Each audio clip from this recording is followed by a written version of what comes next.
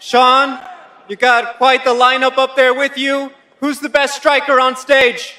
I mean, I would say me, but I mean, that man was the one that slept that man, so, you know, next to me, probably Alex. I mean, what was it like, 2-0 against Izzy? What was it, 2-0? Did you watch the whole fight? No, I don't watch Exactly, fight. do your fucking job next time. Oh man, I made the champion mad with his fucking frosted tips and his gay little watch. Oh no! I'm just joking. Hey, Izzy is a savage, bro. Hey, watch out. Wait, what happened before we walked on stage? I smacked you on the ass like my bitch. Bro, your Pornhub is just filled with cartoons, bro. No man that beats off the cartoons is gonna beat me. Bro, trust me. I can tell you what, if you win this fight, when we fight, I knock you out, I'm gonna do a TikTok dance over your grave. Oh, fucking, look at this grown-ass man on fucking TikTok. Maybe that's the problem, bro. And you don't want this guy's a champion. Do something about it. You don't want this guy's a champion. Do something about it then. Bro, do something about it. I will walk outside with you right now. Right now, you want to get my number? Come on, bro, I will walk. Right there, I smacked you on your ass. The fuck you do? Listen, bro, you're gonna break a fucking nail. Calm down. I'll break your fucking face. I'll break your fucking face. Hey, I'll break my nail in your face. Get this man. Alex, get this. Hey, man, you better focus on your guy. Even though he's gonna fuck you up, too. Yeah, the way he fucking slept your ass. Hey, Izzy, why don't you tell me what not to do? Tell me what not to do, Izzy. What should I do? Take a fucking nap? You've been vocal about Izzy and gyno and steroids over the past few months, but yesterday he got his Letterman jacket, 50 pass tests from USADA. What do you make of his achievement? You know, man, I mean, I'll give the guy credit. You guy's a champion, man. He did have one bit shitty. I don't know what that was all about. I'm not calling the man a liar. You don't see a $3 million. Anybody. I know you ain't got that in the bank. Well, I don't got $3 million. Find a way. Somebody please will split it. Nah, man, but real talk, dude, I don't think Izzy does steroids. I just like to make fun of him, you know, like, a lot of the shit is not true, like, you know, like, maybe the steroids aren't true, but the jerking off the cartoons is true, so it's like, you know. And that's facts.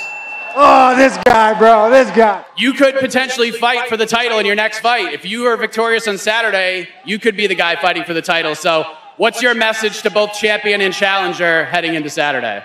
I mean, Alex is a big, scary fucking Brazilian. I think we all admit that.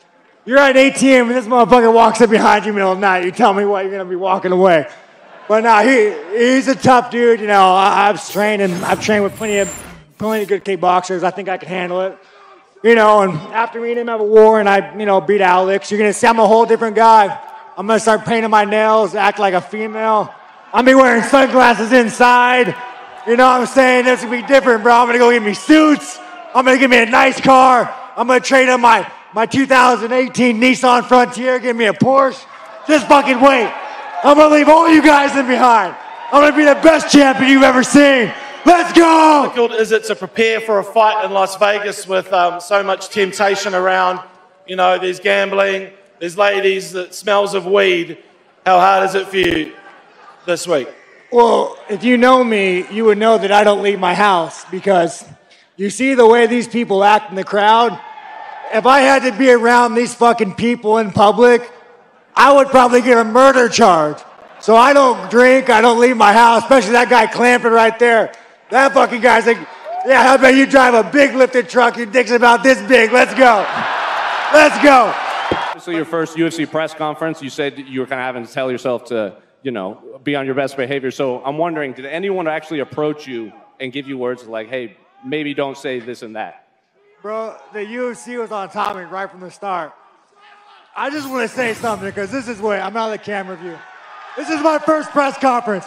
You guys are a bunch of vicious bastards. Man, hearing the way you guys talk, I want to go down there and punch all you fuckers in the face.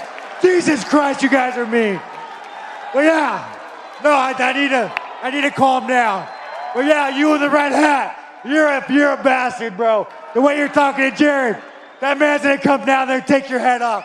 But you're a funny guy. Jesus Christ. All right, let's talk about fighting.